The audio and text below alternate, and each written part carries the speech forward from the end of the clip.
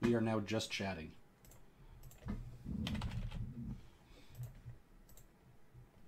All right.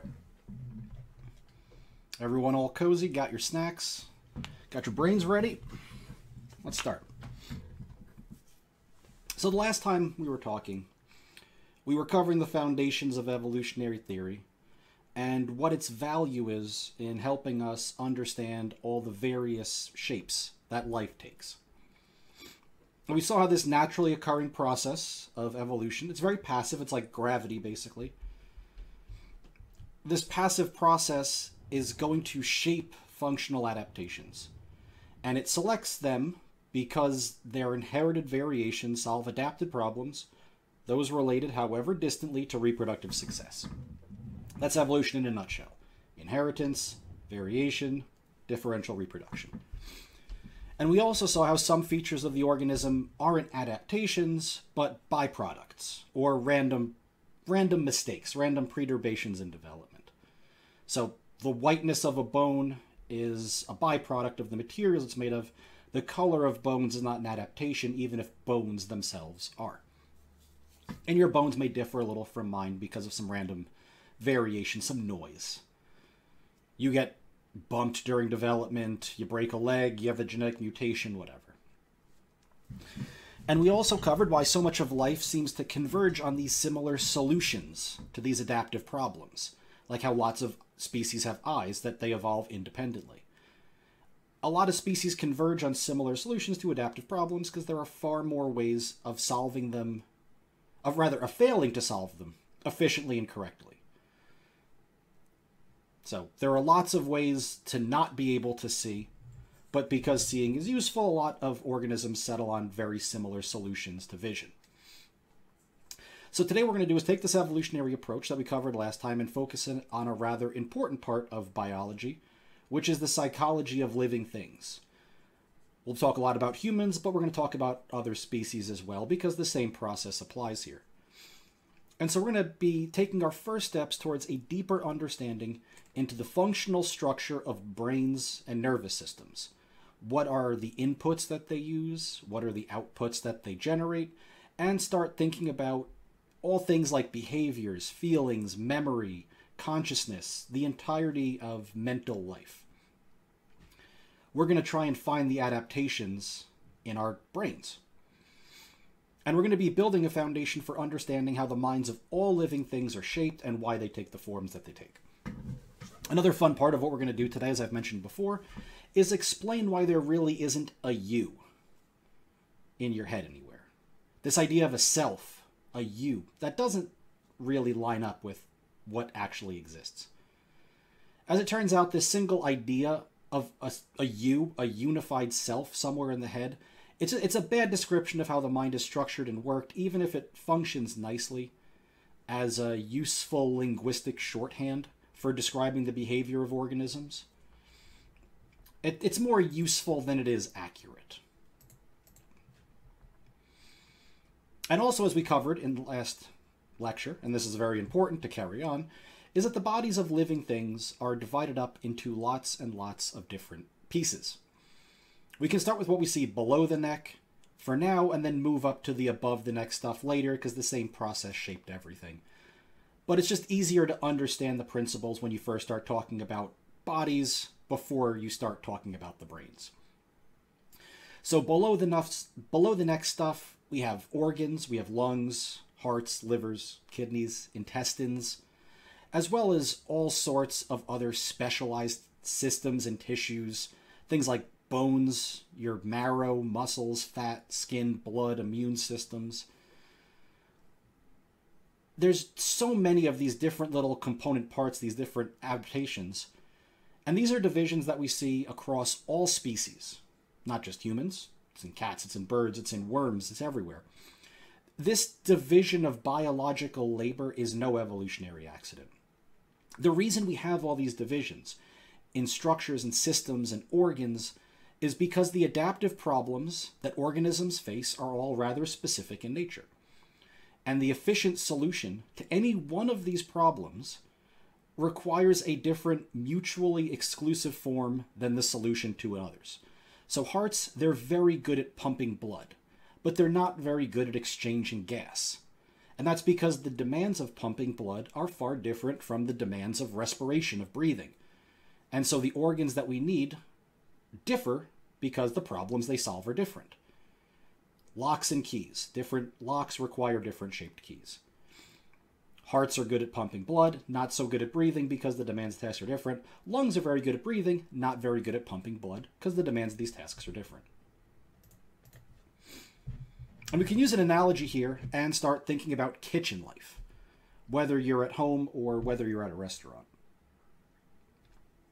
And there are many different demands that have to be met if you're going to run a successful kitchen and prepare edible food that people actually want. You might need a freezer, store your ingredients, prevent spoilage. Or if you don't have a freezer, you at least need a way of constantly getting fresh ingredients into your kitchen. You need to solve this metaphorical adaptive problem of food storage and spoilage somehow. Let's say you settle on the freezer.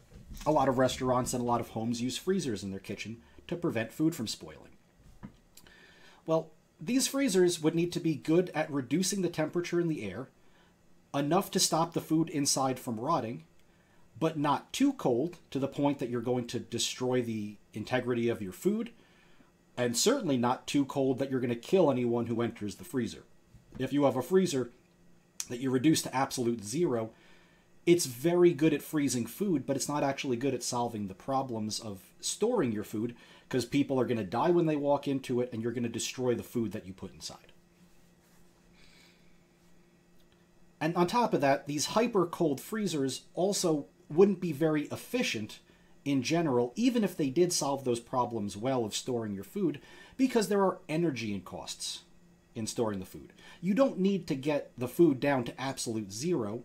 You don't want to cool it too much, and you don't want to spend too much energy being inefficient at solving this task. You want to get to just the right temperature and use only the minimum amount of energy needed to do it. And this is why refrigeration units vary substantially based on the types of things that you intend to cool. And why many of us have both a refrigerator and a freezer in our kitchens, depending on precisely how cold we intend to keep the objects we put inside of them. And it's not just about the temperature either. You also want to make sure your freezers are the right size, because there are storage costs to space. If the freezer is too big, it's going to eat into too much of your space. You're not going to have room to have things that aren't freezers. If the freezer is too small, you're not going to be able to store the food you need inside the freezer, or get people in to get the food and get out. And so if you want to run your kitchen as efficiently as possible, the shape and capacity of this refrigerator has to meet the specific demands of the task, and our specific budget constraints, and our space constraints, and all of it. And the demands of refrigerating your food, these are far different from that of an oven or a stove, which are going to do the exact opposite. They're going to heat your food up. They're going to raise the temperature of your food, often dramatically. And you cook food for a couple of reasons. Sometimes you want to kill pathogens, little infectious agents that might be on them. And you also want to transform the food in terms of the tastes and the textures that you're going to get. And what makes something a good oven is going to differ substantially from what makes it a good refrigerator. And that goes not just for how much space these things take. You don't need a giant oven the way you might need a large refrigerator. You're going to need to think about what fuel it uses. Might use gas as opposed to electricity. What outputs is it producing? How much heat versus how much cooling, and so on. But of course you can't just put your food right on the oven, because it's going to burn. You don't just take your raw chicken breast, and drop it on top of an open flame. You need containers that are going to hold this food. You might need some lubricating agents on these containers to prevent the food from sticking to them, like olive oil. And these containers, they make poor heating units. They don't heat your food up, they don't cool your food down, but they also play their specific role. The demands of holding food is different than the demands of cooking it, different than the demands of freezing it. And these containers have their own requirements. They have to be small enough to fit in the oven or on the stove, large enough to hold how much food they need to hold, not too large that they become too difficult to use. The list of demands here goes on and on as well. And we're going to do exactly that. Actually, it's going to keep going on. You have to prepare the food. So you need things like spoons. Spoons stir it, knives to cut it, but you don't want just one knife, do you?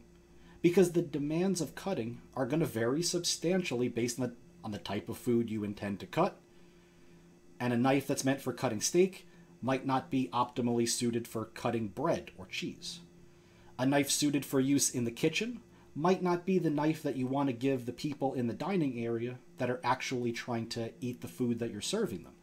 Big butcher knife back in the kitchen, that's not the right knife for the table, for the guests. And these knives, pans, ovens, refrigerators that we're already talking about, well, those are pretty bad at opening bottles. So let's say you want to serve wine to your guests. Well, I guess that means you're going to need a new tool for that. You're not just going to use a knife to chop the cork out of a bottle of wine. Fun as that might be, what you're going to do is you're probably going to break the bottle, and you're probably going to hack the cork into a million pieces, and that's going to be floating in the wine, and no one wants to drink that. And we're just scratching the surface here of the complexity of life in a kitchen. The number of possible tools we might use in there, in what circumstances to solve what tasks.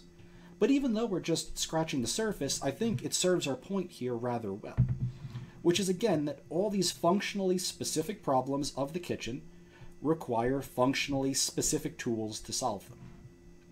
And the features of these tools that make them good at one solution often make them quite bad at another. So if you think about this, if I asked you to design me a tool that handles every aspect of the cooking process, I want one tool that does everything related to cooking, I feel that would probably be a pretty impossible ask. A knife that can be used to prepare every type of food in the kitchen and refrigerate it and warm it up and hold the food, and then you also give this thing to the guests and the guests use this to eat and so on. Such a device doesn't exist because the competing demands of solving one of these tasks begin to trip on the demands of solving others. Something that makes something good at heating food up is probably going to make it bad at cooling food down. Something that makes it good at holding food might make it bad at cutting food. And if you try and design one tool that's going to solve all of these problems, what you're going to end up with is a disaster of a tool that's going to solve none of them because the competing demands start interfering with each other. So we don't just have one tool for every problem. We have many, many, many, many different tools for every specific problem. And this is true not just in a kitchen or a car mechanic or a post office or a manufacturing plant or an electrical plant or an internet provider. All these places require their own sets of unique tools, their own sets of functional knowledge, and this is true of our biology for the exact same reasons. Whether man-made or biological in nature, there simply aren't any tools that just do useful things. And if I asked you to design a tool that does useful things, you'll find this to be too underspecified. Like our little multi-tool here. This isn't a tool that does everything. This is a variety of smaller tools that each do their own independent thing. And you can see how much the shapes and sizes vary based on the thing we're trying to do.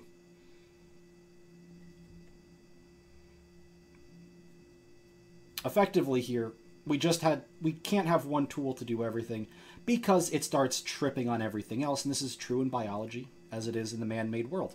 We don't just have one massive bodily organ that pumps blood and breathes air and filters the blood and digests food because we can't. We would end up incapable of doing any of these things well, let alone like at all. We can't do them with this organ, much less outcompete other organisms that had a variety of different specialized systems that actually accomplish these tasks well. So for the same reason we don't get our car fixed at the same place we get our food, which isn't the same place we do our banking and buy our clothes, our body is structured into these different mechanisms. Specialization yields efficiency when it comes to completing a task. So now we've seen as logic works in the world of our tools and our bodies. Let's move up the neck and into the brain, into the head, because the exact same logic holds here as well. Hearts function to pump blood, knives function to cut things, and we might ask, at least in the broadest sense, what do brains and nervous systems do? What's the function of our psychology? And we do have a very broad answer here, which is that our brains process information, by which I mean they take inputs, whether from the outside world or the internal one, whether signals are coming in through the eyes and ears or up through the nervous system in the body. It takes these inputs and translates them into the outputs of behavior. We take in information, process this, and turn it into behavior. That's what brains and nervous systems do. They're information processing mechanisms. And while this general function works for our brain and nervous system as a description, we quickly find that we need to get a lot more specific than this. It's like if I told you knives function to cut things. Well, we can quickly see that that description becomes too broad as we start thinking about what we want to cut under what circumstances. The demands of cutting steak in the kitchen are different from the demands of cutting steak on a plate. And as these demands vary drastically from task to task, we start to have knives take a plethora of different forms to accomplish those tasks well. Lots of knives for lots of different problems. Similarly, the brain is an information processing organism, and the demands of processing different types of information and translating this into behavior, this varies dramatically depending on what task we're considering. We need to start thinking about all these little tasks that make up this information processing mechanism. Like, what form is the information taking? What adaptively relevant information is carried in those inputs? How are those inputs transformed into behaviors? How are those behaviors solving adaptive problems? These are the questions we want to be asking of our brain. And using these questions to guide our thinking on a topic is massively helpful because it points us in the right direction for understanding all the biology and, by extension, psychology that we see, because our psychology is very much biological in nature. So when we're starting on this above-the-neck journey, our ability to take in light requires very special psychological organs, which begin with our eyes. Make no mistake about it here, eyes are psychological adaptations. The ability to see doesn't just exist as a default, despite how natural and easy and effortless the process really is for most of us. We just open our eyes and it happens, because we have all these mechanisms in there, all these very specialized mechanisms and many moving parts that make our ability to see exist. Now, these eyes are pretty good at taking in some very specific parts of the electromagnetic spectrum. As you can see here, we call that visual light. That little rainbow band on the bottom of the black bar on top, those are the wavelengths of the electromagnetic spectrum our eyes take in. It's a very small sliver of it. If the wavelengths start getting too slow, like infrared, or too long, like infrared, or too short, like ultraviolet light, our eyes can't take this in. We can't process this information, much less anything that exists further out on this spectrum. We don't see radio waves. We don't see X-rays. We don't have the mechanisms to actually process this information. So while our eyes are pretty good at taking in certain forms of light, they're actually rather bad at taking in many others, and they're even worse at taking in something like food or oxygen. The role of the eyes, like the rest of the body, is incredibly functionally specific due to the nature of the adaptive problems that they're solving. So once the input from this light is obtained, we're not done yet. Light comes in, we obtain this information through the eyes, but we still need other functionally specific parts of our brain to translate that into colors. So if those don't function, you end up colorblind. The ability to see color doesn't exist as a default, our brain has to create it. Just like we have mechanisms for perceiving shapes, for perceiving movements, for perceiving the presence of light as signaling a living versus non-living thing. And learning about those things. Is this predator? Is this prey? Is this edible? Is it toxic? Is that a person? Is this person in a good mood or in a bad mood? Each of these tasks is going to require specialized psychological circuits to solve those problems. And on that point, there's actually a very interesting note I want to make about eyes. which is that there are other species that can take in visual information we can't. For instance, as we're looking at here, there are some flowers that when you expose them to ultraviolet light, they display patterns on their petals. This is the same flower here under different lighting circumstances. Now, we can't see this. This is ultraviolet light, or at least our representation of what ultraviolet light is. However, certain species that interact with these flowers, like say honeybees, they're pollinators, they can see in this ultraviolet spectrum.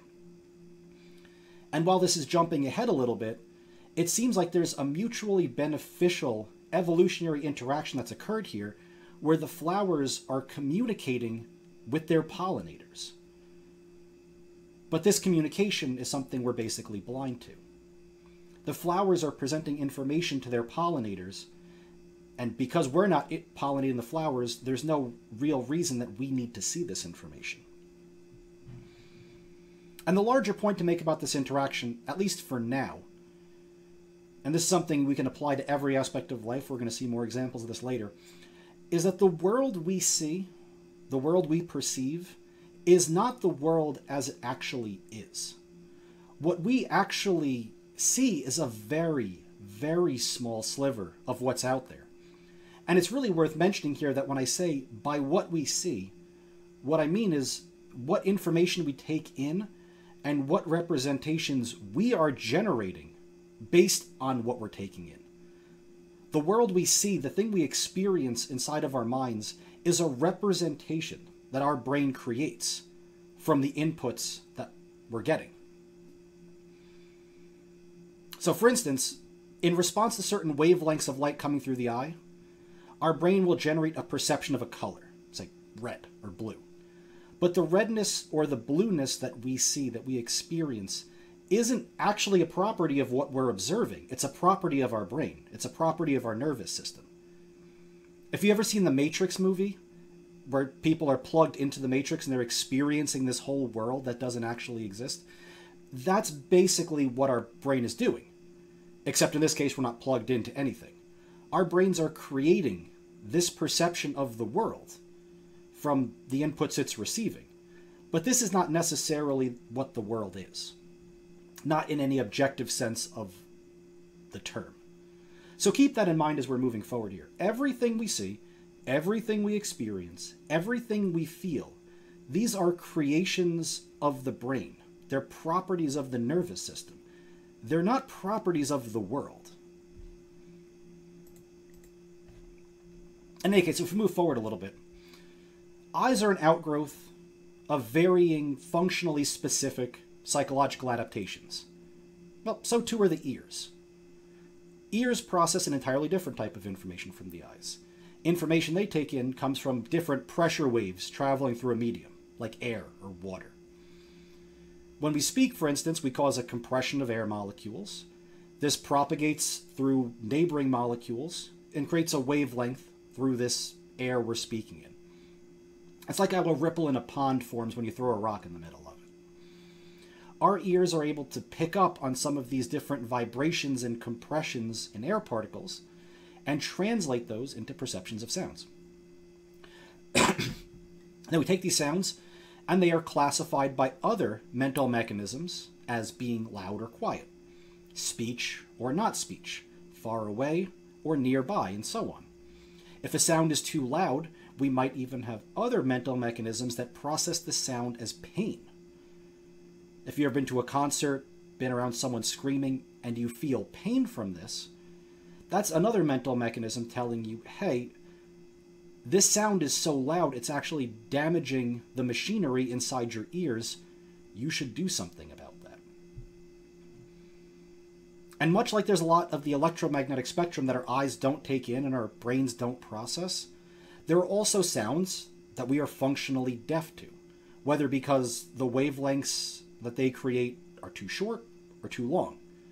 So we're not going to be able to hear the high-frequency sounds that bats can.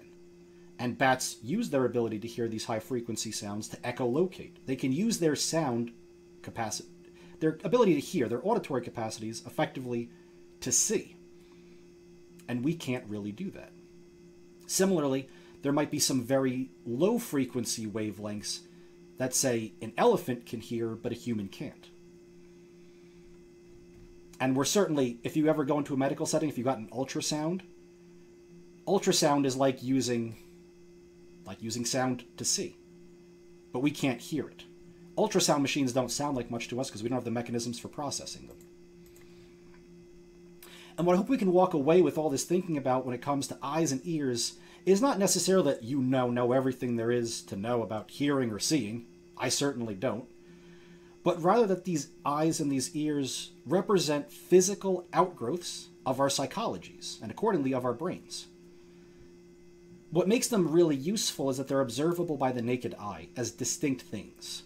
And that makes them a lot easier to understand and appreciate.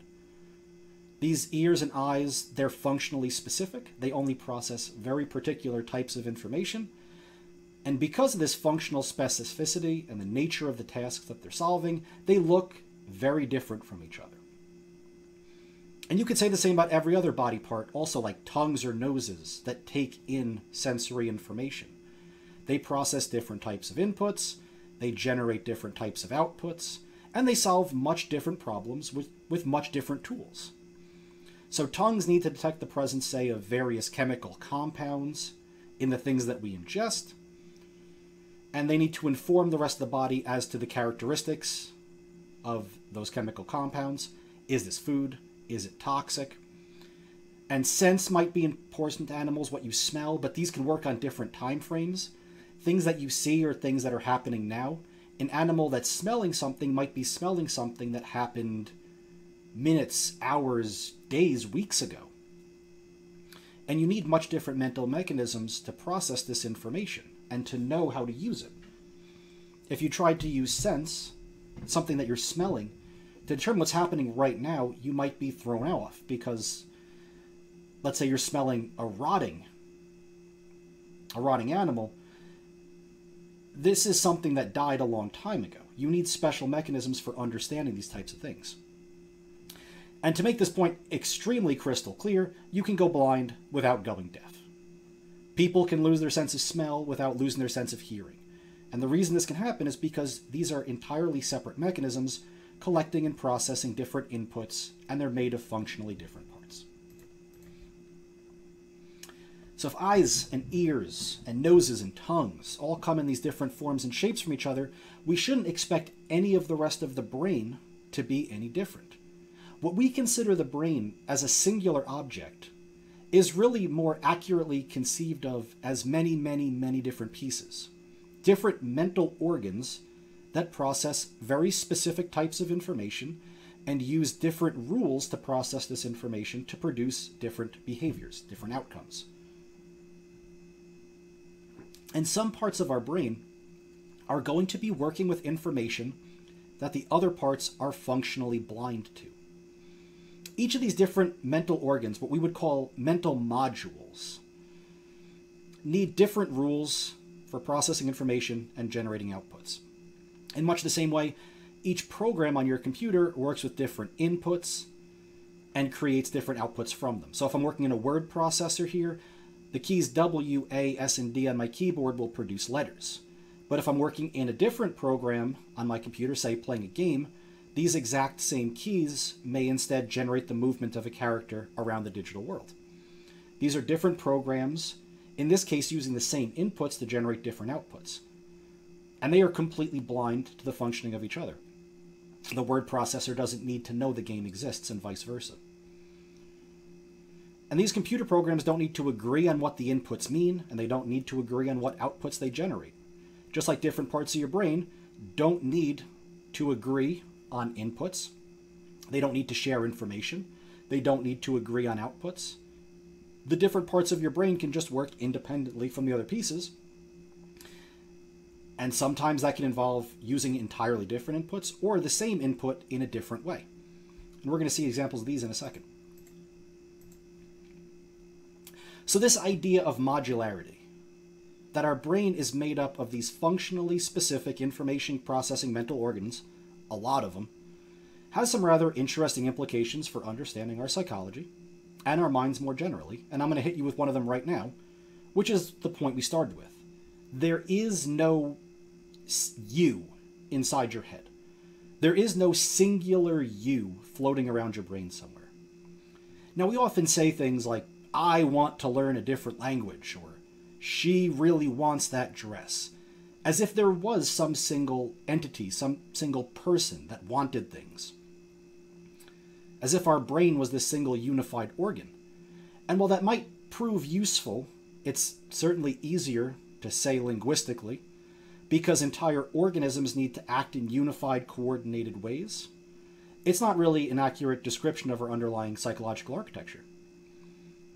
In much the same way, we might say there's no unified body. There's no real body that you have. The body is linguistic shorthand for a collection of lots of different pieces. It's not like your heart is really your body, or your toes are really your body. They're just different pieces. One is not any more your body than the other. These are just useful ways for thinking about the coordination that occurs between all these different organs and cells and systems and tissues. We say the body because they do one thing. You can't have your cake and eat it too. But that doesn't mean they're all the same piece. And to appreciate why there really isn't a you inside your head, we're going to work through 3 very quick and very interesting examples here. The first of these examples involves some people with some very unique brain damage that reveals this truth to us, that there is no you in their head. And the other 2 examples are relatively normal people, like you or I, that have no brain damage that I know of. So, let's start off with the first one. With respect to this idea of some unique brain damage, some people suffer from epilepsy, which is a disorder characterized by sudden behavioral changes due to electrical malfunctioning in the brain, seizures. Epilepsy is characterized by having these seizures where people are going to fall to the ground, jerk and spasm uncontrollably. And if these seizures get too severe, medical intervention is sometimes necessary.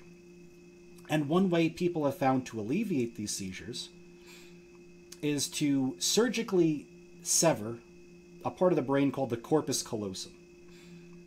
And that's the part of your brain pointed to here. It's a middle part between your left and right hemisphere that forms connections between them. It allows the left and the right half of the brain to talk to each other, metaphorically speaking. So what happens is when you cut this connection between the left and right hemispheres,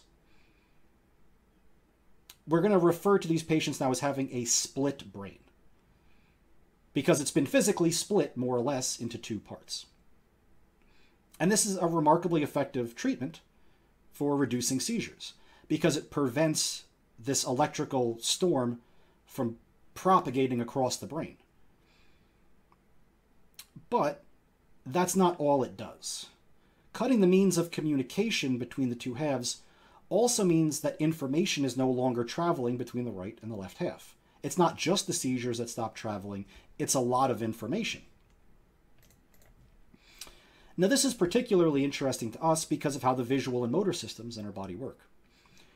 When you're thinking about the visual system here, you might not know this. I didn't for some time. Information that you take in from your left eye is processed in the back right of your brain. And similarly, the right eye goes to the back left. So what happens if these 2 parts of the brain aren't communicating anymore? Because you physically cut the corpus callosum. Well, now what you can actually do is you can give different visual information to different parts of the brain. All you have to do is set up some way of dividing the visual field, like put a divider between people's eyes if you want. And now all of a sudden you can give the right and the left hemisphere different bits of visual information that the other one lacks. So as it turns out, it seems that speech is governed by the left side of our brain, not so much the right. And we learned this in part from the split brain patients. So what we do is if we show them something in their right eye, this information is going to go to the left half of the brain, and the left half is where they're going to generate their speech. So if you show them something in their right eye, they can accurately describe verbally what they're seeing. So I show you a chicken through your right eye only, and I ask you, what do you see? If you're a split brain patient, you're going to tell me you see a chicken. If you show them something in the left visual field, now instead, this goes to their right brain. The right brain isn't what has the ability to talk. So if you ask them what you see, if you show them something from their left eye, they'll tell you, I don't see anything. If you show them a chicken in the right eye, they'll tell you, I see a chicken. You show them a chicken in the left eye, they'll say, I don't see anything. That's because the part that's talking doesn't have access to the information in the visual system anymore. If you show them something on the left side, this goes to their right brain, the right brain doesn't talk. Right brain can't communicate with the part that talks, and so the part that talks tells you it doesn't see anything. That's interesting, perhaps, but it's expected enough, because you physically cut the means of communication. But that's not where our story ends. As it turns out, each half of the brain also primarily controls the muscle and movements of one hand. So again, the right half of your brain controls your left hand. Left half of your brain controls your right hand. It's like your eyes. It goes to the opposite end. So if we instead ask these split brain patients to respond to what they see non-verbally using their hands, we can get much different results. So in this case, you show each half of the brain something different, and you ask them to respond to what they see, pick a corresponding object using their hands. As we can see from the little diagram here, say, if you show them key on the left side, this goes to the right brain. Right brain controls the left hand selects a key. If you show them ring on the right side, that goes to their left brain. Left brain can talk. They can tell you they see ring. But their left hand is selecting the correct object that it sees with the right brain, even though it can't talk. It can't tell you this. So to recap here, if you show something in the left eye, it goes to the right brain. If you ask them what they see, because the right brain doesn't talk, they'll tell you nothing. They don't see anything. But it's clear they're still seeing something, because if you ask the right brain to respond non-verbally, it can select the correct object using the left hand. So the right side of the brain is seeing something, it's accurately responding, and the other side of the brain doesn't know this. And the story gets even more interesting than that. You can take these split brain patients and show each half of their brain a different picture, as we have been, and ask each hand to respond to what it sees. So in this case, they have 8 cards in front of them, 4 on the left, 4 on the right.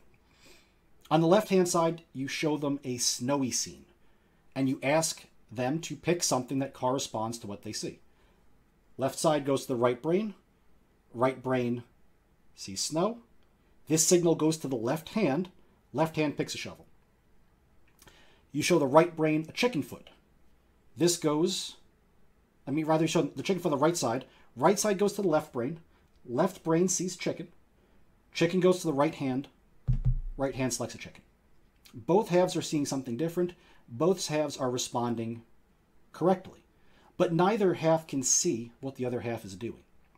So now what you do is you tell the split brain patient, keep your hands where they are on the objects you selected, and you remove the physical divider. So now both eyes can see what both hands selected. Both halves of the brain can figure out what they got. And you ask the split brain patient, why did you select what you selected? Remember, only the left side can talk. The left side doesn't know why the right side picked what it did.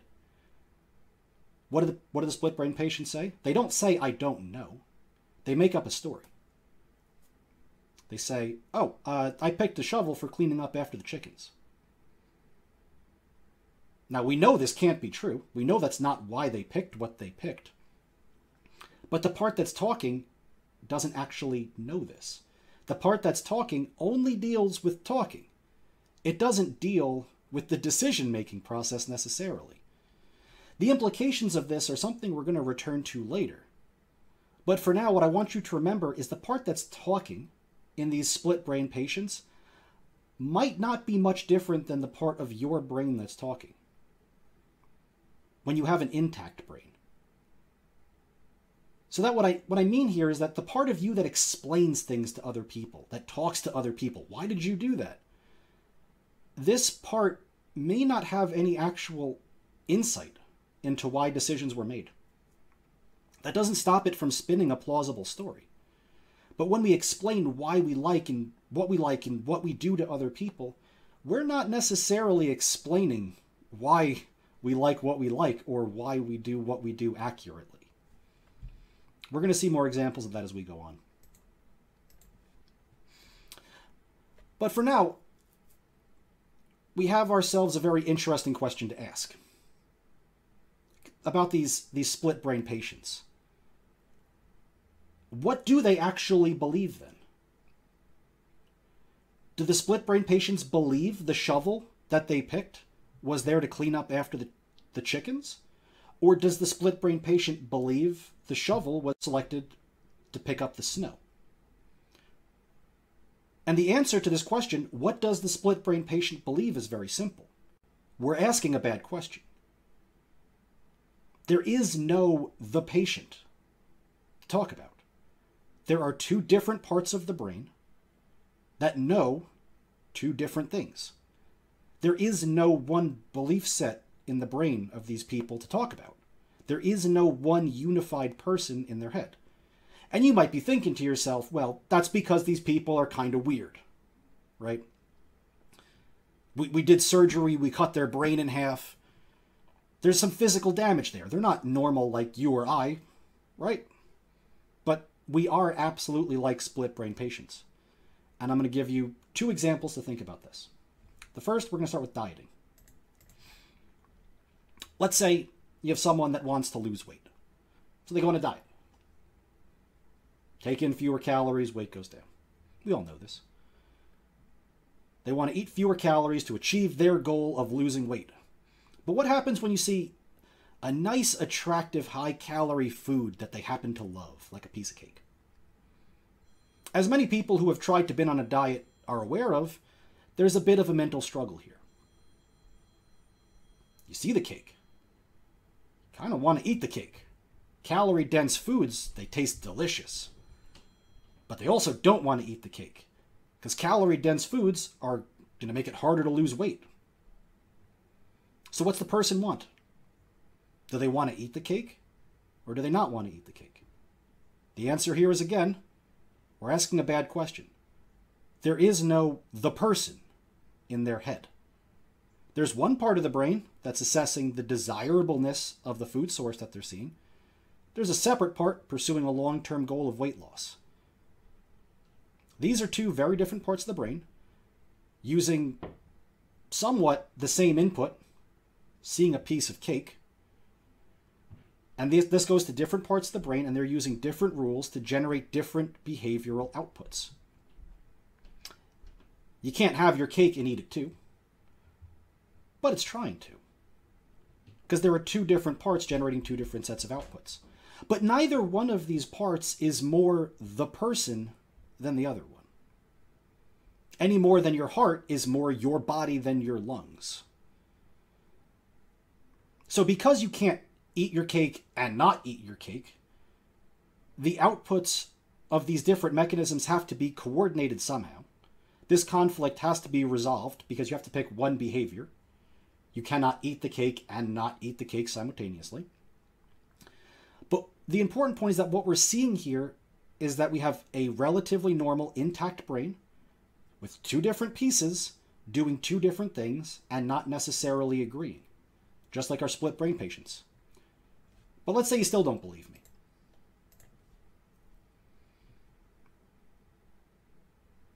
Well, if you're still not believing me, that we're like these split brain patients in more ways than we might think, I have an example that's going to demonstrate this to you in real time.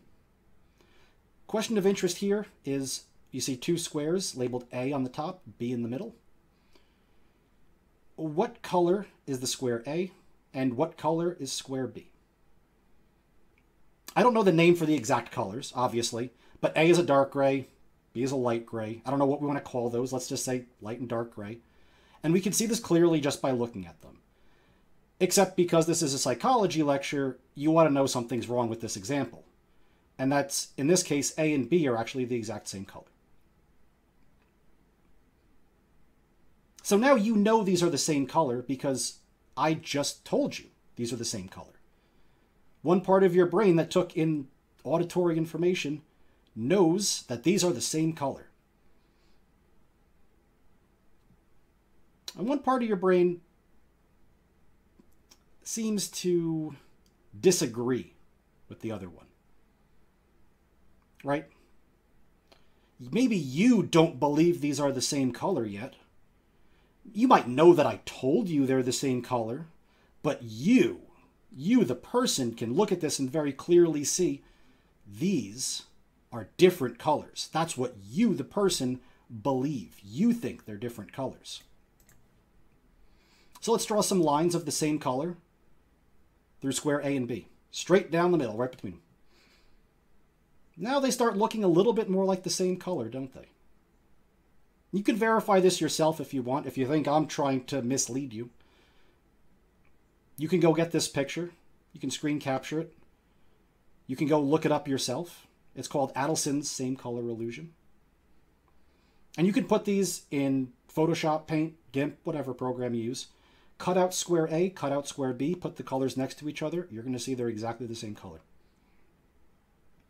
And there are 2 points to think about here.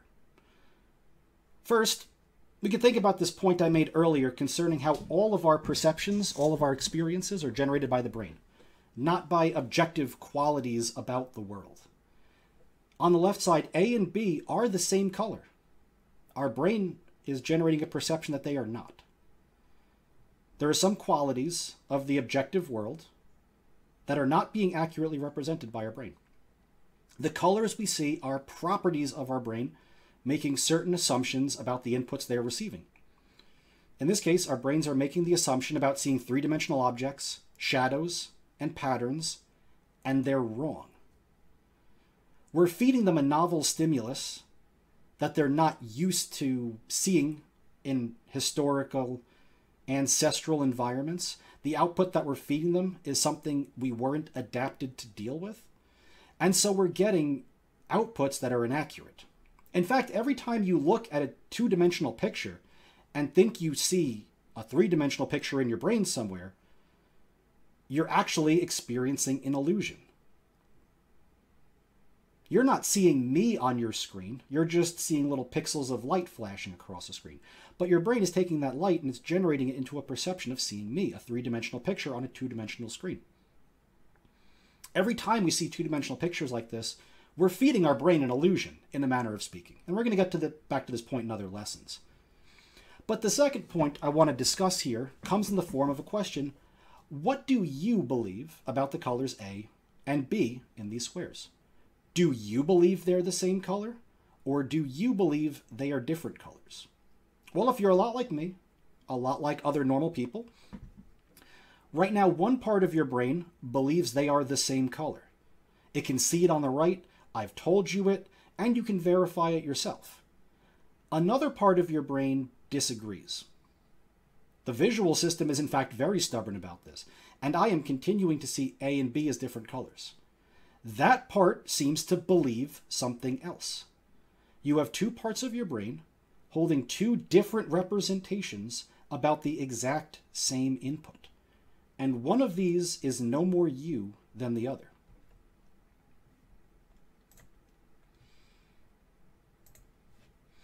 So how these conflicting behavioral outputs are managed is a very interesting question. But we know where the answer can't lie.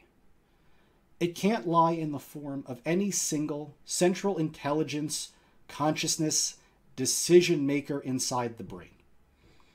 An executive capital Y you that lives inside your head somewhere. If you ever seen the movie Men in Black, you might be familiar with this scene where there is an alien that's been piloting around a human robot and it controls all the various functions through all these levers and takes in the information through the main robot body. This is probably intuitively how a lot of us think about our consciousness or our psychology, that there's this little you sitting inside your head. getting these inputs from the eyes and the ears and the noses and using these to make decisions and send signals around your body. This is the you, the soul, the self, the single unified being inside of your head. And we know this can't be true because this raises more questions than it solves. Specifically, how would this little tiny you inside your head make decisions? You're trying to explain the functioning of this big, complex brain made up of all these different pieces by positing another smaller but similarly complex brain inside of it. That doesn't get us very far in explaining it. We're just pushing the problem back a level. Oh, our brain makes decisions by having this other very small brain inside of it. Well, how does that brain make decisions? Oh, well, you see, that brain has another very small brain inside of it. It reminds me of a fun little story where ancient times there's this wise man and a student. And the student asked the wise man, "Teacher, what does the earth rest on?" And the wise man says, "Let me think about it. Come back tomorrow, I'll have your answer." Student comes back the next day. The wise man said, "I figured it out. The world rests on the back of a giant turtle." The student says, "Oh, okay. But wait a minute. What's that turtle on?" The wise man says, "That's a good question. Let me think about it. Come back the next day." The student comes back the next day. Wise man said, "That turtle rests on the back of an even bigger turtle." The student says, "Well, then what's the second turtle standing on?" Comes back the next day. Before the student can ask the wise man a question, the wise man just shouts out, "It's turtles all the way down." This can't be how the brain works. There can't be a single you inside your head that makes decisions magically. What we have to do is explain the complexity of the brain by breaking it down into progressively smaller and smaller pieces that then require less explanation.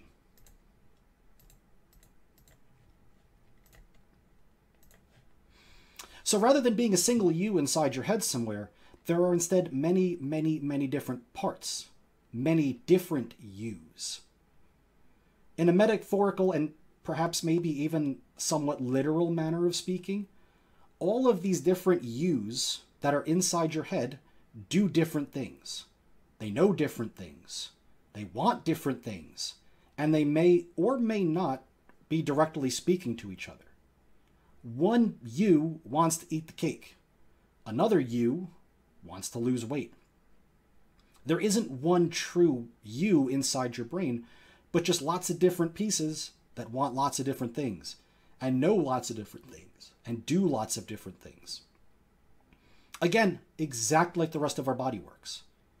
If you have a cut, your heart rather, is going to continue to pump blood, even if that means blood is going to escape through the cut.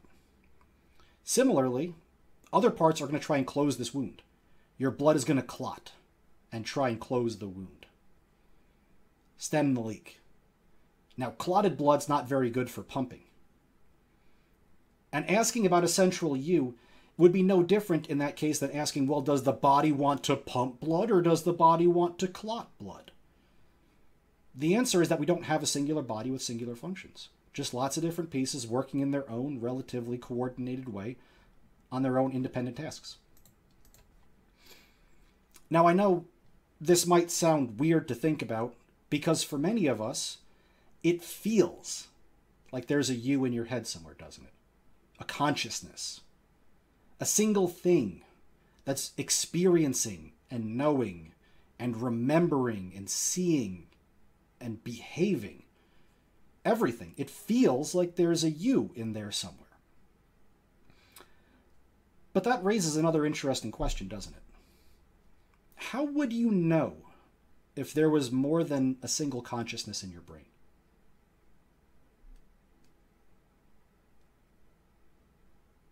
So after all, you might see me walking around. And you might assume there's a consciousness in my head somewhere. But do you really know there is? And I'm not trying to tell you that I'm a robot or anything. But perhaps I have no conscious experiences at all. How would you know if I did? How would you know if I had any awareness? I could be behaving as if I did, but what if I didn't? And the same question I would pose to you about your own brain.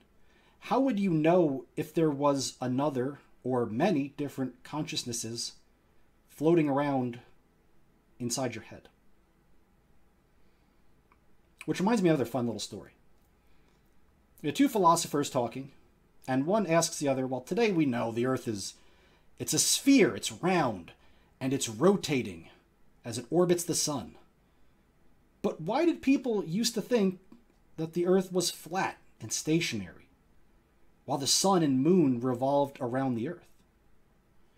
Second philosopher thinks for a second, and then replies, well, I suppose that's just because it feels like the Earth is flat and stationary, doesn't it? It feels like we're not moving, and it feels like the moon and the sun are rotating around us. To which the first philosopher replies, well, how do you suppose it would feel if the Earth was round and rotating?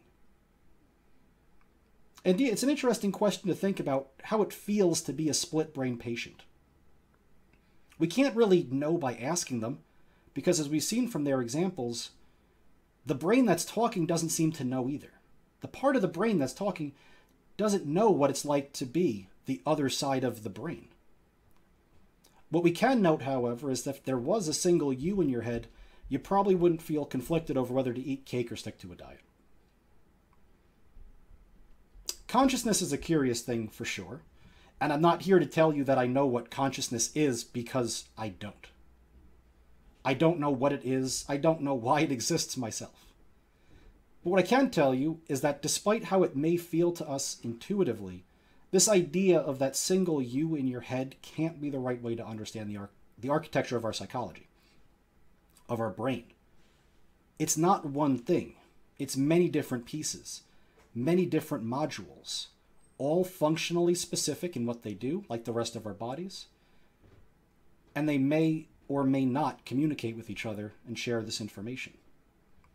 So the question I'm going to leave you with today is, how would it feel to have a brain that was made up of multiple pieces rather than a single one?